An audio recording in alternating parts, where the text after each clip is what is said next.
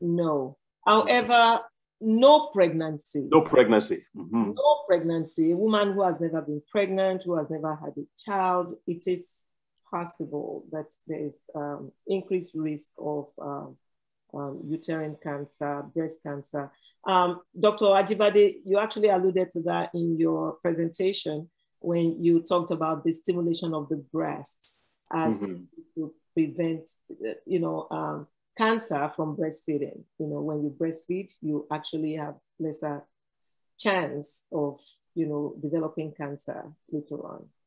Yeah. So not late pregnancy, but no pregnancy. No pregnancy, right. Yeah.